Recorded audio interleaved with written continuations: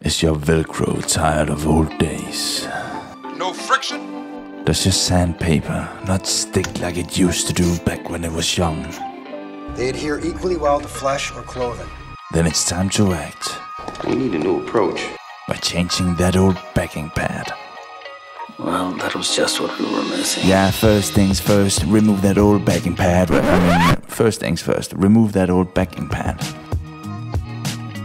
And in my case, it's held on with 4 screws. So I'm gonna remove them.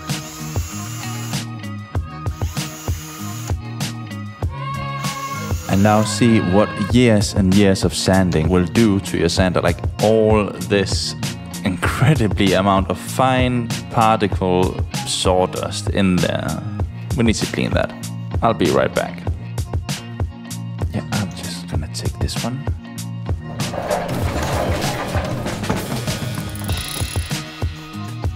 Better, but not good enough. Some of the sawdust is a bit stubborn and don't want to leave its home. But it's time to leave home now, my dear sawdust particles. And now some brushing to loosen the last few pieces of sawdust particles before I blow the rest into the atmosphere.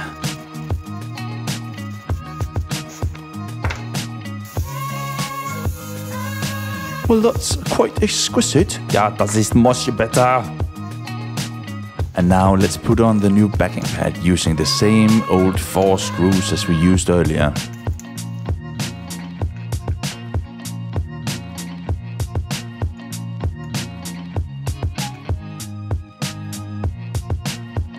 And I just get it started with the screwdriver before I speed it up by using a drill, but do the last bit of tightening by hand, just to be safe.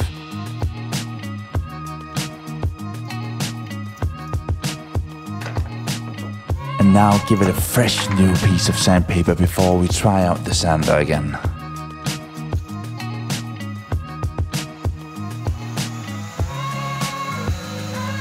Did anything sound funny? Did something fall off? No? Then it should be fine and ready for some action once again. Oh, but wait, there is more. Well, I have some extra tricks up my sleeve that you can use to spoil your sander in a good way.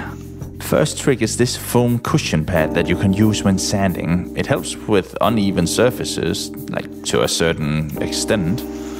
It will also work as a sacrificial sanding pad, so your backing pad will last longer. Oh, and speaking of sacrificial backing pads, then look at this. I bought something you can also invest in. These intermediate pads. And these intermediate packs will actually contain of 2 intermediate pads. So 1 pack is 2 pads. Yeah, anyway, what are they used for? Well, it's actually just sacrificial backing pad. So you put it on top of your original backing pad, so the Velcro will last longer. It's not really rocket science. That's all it is. Or actually, that's not all it is, because it has like a little bit of flex. Not much, and definitely not something I would count on being as good as the foam pad from earlier, but it has a little bit. Yeah. Anyway, I got 2 of these bad boys into 1 pack, 2 pads, and one of them will go on my battery-powered sander, since there's no reason to leave one out.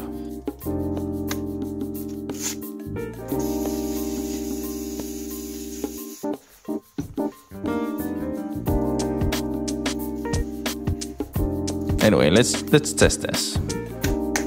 And I don't even know what I expected with this worn-out piece of sandpaper that was probably bought too cheap to stick for more than a few minutes there. Anyway, let's put on a new piece instead.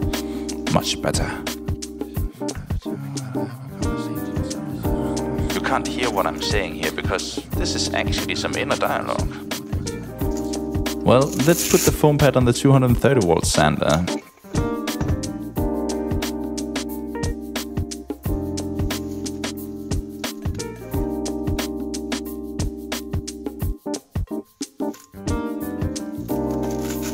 And I don't know why I put the intermediate pad on this one, because it's not really supposed to be there when you're sanding contour.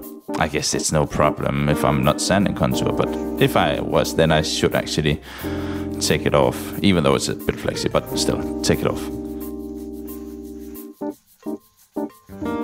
Oh, and a bonus tip. When you're sanding, you should put as little as possible pressure on the sander. Like, don't push, don't press onto the sander. It'll just wear out the backing pad. So use as little force as possible.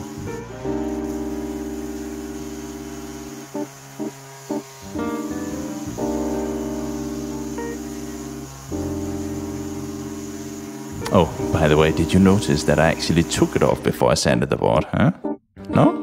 Go look for yourself. Anyway, I gotta go eat. Bye.